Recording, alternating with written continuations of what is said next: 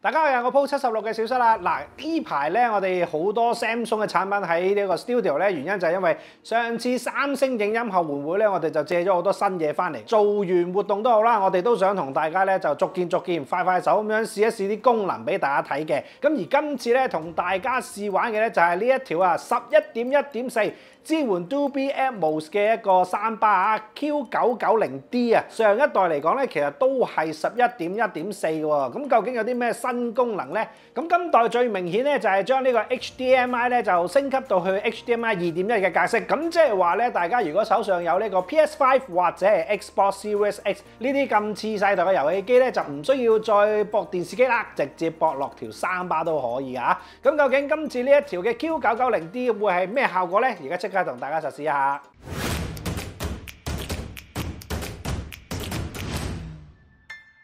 好啦，未同大家實試之前咧，提下大家啦，訂閱我哋嘅 channel 啊，撳個鐘仔，撳埋個全部，咁跟住咧就我哋有新片 upload 嘅時候，會即時喺個 YouTube app 度通知你啊。Q990D 嘅所有重要嘅部件都喺晒度㗎啦。咁首先有一條主Soundbar啦，咁跟住咧就擺喺側邊咧就係一對嘅後置喇叭。咁而喺我面前呢一隻咧就係一隻10W 一隻超低音啊，全部都係以無線嘅方式連接㗎啦。咁即係話咧，你只要駁住咗個電源線咧，其實基本上就已經可以form 到一個11.1.4聲道嘅家庭影院㗎啦。現場呢度咧就更加有一隻今代嘅 Samsung QD OLED 嘅電視機啊 S95D 啊，呢一部55寸嘅電視機。咁而家呢一個配置咧，理論上應該就係好多香港嘅朋友咧嘅一個家居配置嚟嘅。咁先講咗條主Soundbar先。咁主Soundbar咧其實個外觀咧同上一代 Q990C 咧就真係分別唔太大，係爭幾 size 分別嘅啫。咁而入邊咧，其實就已經包含咗前置啦一對，跟住一個中置啦，跟住咧側邊咧就會有兩個嘅一個 Sci-Fi 嘅單元嘅。咁而前邊嗰3個 channel 咧，其實除咗一個嘅高音單元之外咧，亦都會有一對嘅即係全頻單元喺度嘅。咁變相咧，你見到成條Soundbar咧，連埋啲後置啊，其實有成22個單元去做翻呢一個11.1.4嘅音效㗎，咁都非常之多嘅單元啊。咁而且咧喺呢一條Soundbar嘅頂上邊咧，就亦都有兩個嘅反射嘅天空聲道啊。咁啊，直接咧就做翻一個嘅天空 channel 咧，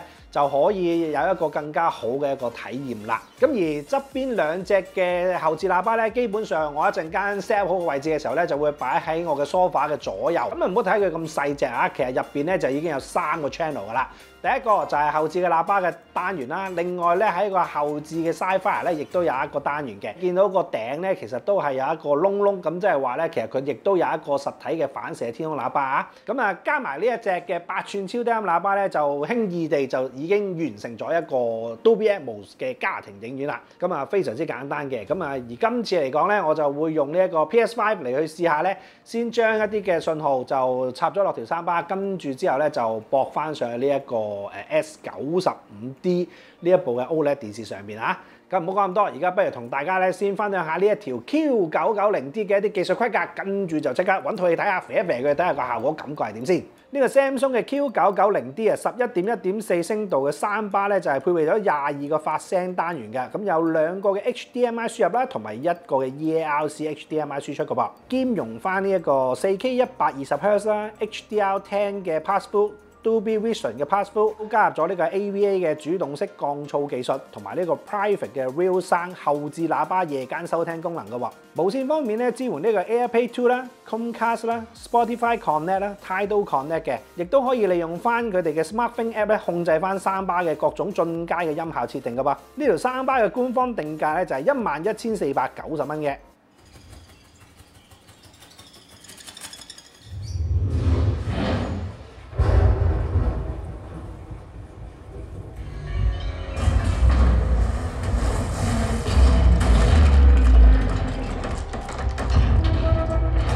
好啦，啱啱咧就我將部 PS5 駁咗落去呢一條嘅 Q990D Soundbar度先，跟住之後咧就先再喺Soundbar度嘅 HDMI 咧上翻呢一部嘅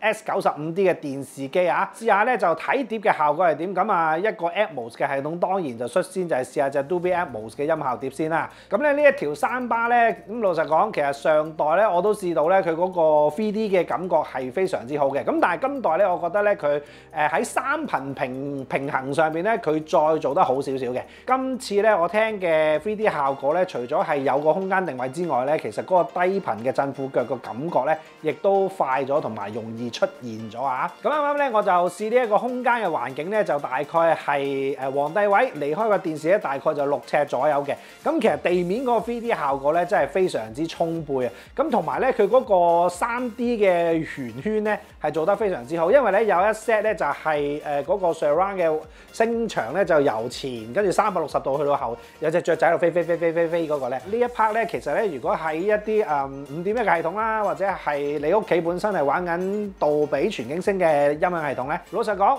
喺前置同後置嘅位置嗰個連接感咧，你係有機會聽到中間都有個斷層嘅。Q990D 呢一條Soundbar咧，佢喺前邊呢一條嘅主Soundbar側跟咧，其實係有2隻嘅 Sci-Fi 做咗個平衡嘅前場，再有一個斜少少嘅前場。咁而呢一隻後置喇叭亦都有個 Sci-Fi 嘅。咁變相咧，如果我喺一個6尺咁樣嘅空間嚟講咧，佢個 3D 嘅效果咧做得非常之圓滿同埋完整，佢係一個兜咗好靚嘅鵝蛋型啊！3星嘅Soundbar咧，不嬲喺呢個定位同埋空間感上邊咧，都係非常之咁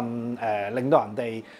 拍晒手掌嘅。咁所以今次亦都可以做得到啊，非常之唔錯。咁而天空音效嚟講咧，我覺得佢係唔算高嘅天空音效啦。咁佢就會係一個我而家呢部電視機嘅55寸嘅高度，再高少少嘅啫，即係未能夠可以話去到你個頭殼頂壓落嚟嘅感覺嘅。變形金剛第4集，佢咧嗰個機械獸咧成個會展吸走嗰一段，咁咧其實上面有好多天空嘅聲效噶嘛。聽呢一個Blu-ray 實體碟咧，雖然佢未到 4K 碟啊，咁但係因為佢嘅 Atmos 嗰個 bit rate 都非常之高喎，咁所以咧聽到整體嚟講嗰個連貫感嗰個緊密度係非常之好嘅。咁同埋咧佢天空嗰陣聲道一路浸住咧個低頻一路咁嗡住咁樣咧，咁係成個音場好清晰乾淨，定位自然，而且係有個震副腳嘅感覺嘅。咁我覺得呢一 set 嘢咧喺咁簡單嘅方法已經可以做到一個咁全面嘅家庭影院效果咧，即係我都知道點解而家有咁多人咧，即係直接進入Soundbar嘅世界咧，而即係放棄咗玩呢個入門級嘅AV 擴音機啊！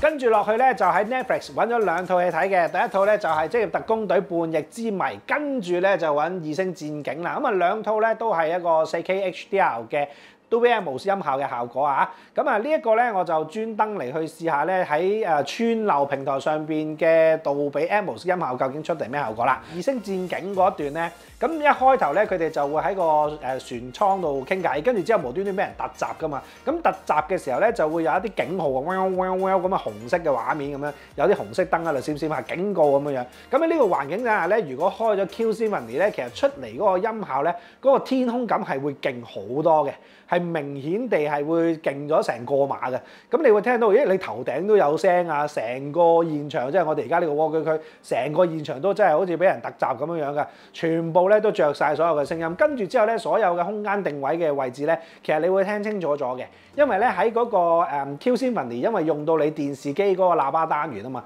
咁而電視機嘅喇叭單元其實主要都係玩呢一個中高頻為主嘅，咁所以咧你開埋呢一個功能之後咧，其實你整體嚟講咧個音場係會清晰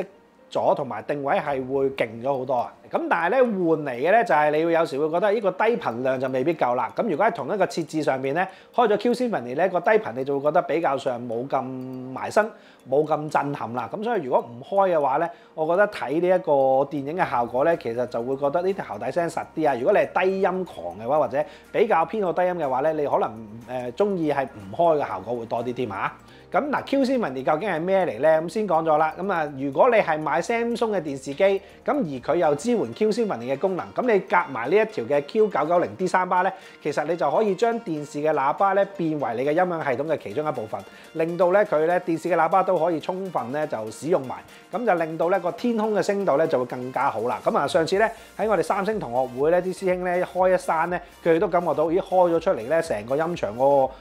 擴闊感都好好多嘅。好啦，咁咁啊 Q990D 咧睇戲嘅效果咧就同大家分享到嚟呢度啦。咁啊跟住落嚟咧，我喺 Netflix 入邊或者串流平台上邊咧揾一個演唱會同埋啲音樂電影睇下咧，佢聽歌嘅效果又會係點先？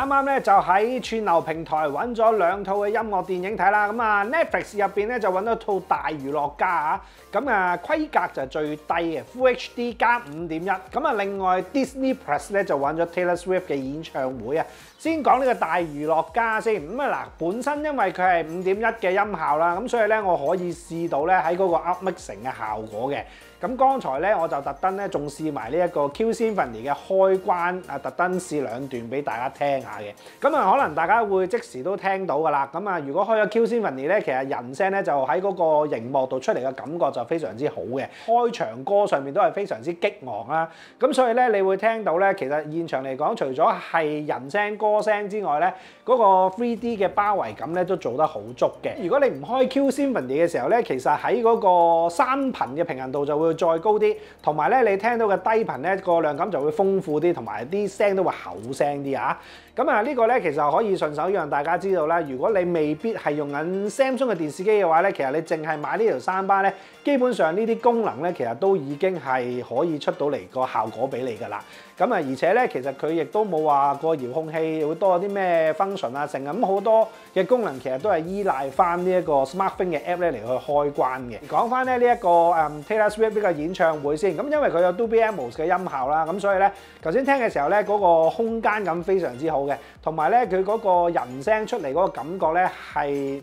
特別係可以穿透到咧，即係一個皇帝位嗰種感覺嘅。咁啊，再加埋個低音又唔係話特別誇張啦，咁所以咧聽落去嘅感覺咧，其實就好舒服自然咁樣，一路咁樣俾個音樂浸入住氛圍住咧，就覺得好正啊！咁所以咧就如果係開嗰個音壓唔係太大嘅話咧，咁其實我覺得咧，即係睇演唱會啊，或者係頭先嗰啲大娛樂家嗰啲音樂劇啊，咁其實你都可以得到一個好有澎湃嘅、好有逼力嘅一種效果啦。咁好啦，咁啊嗱，而家咧就喺嗰個睇戲同埋呢個睇一個音樂電影嚟講咧，就同大家分享咗啦。咁啊，呢條Soundbar新嘅功能咧就係 HDMI 2.1，就搭載咗喺佢嗰2個嘅 HDMI 端之度啊嘛。咁所以咧，而家咧我就用部 PS5 嚟駁起，咁啊試下咧佢係咪可以出得翻晒呢個 4K 120啦，同埋 VRR 啦，同埋 ALLM 啲功能先。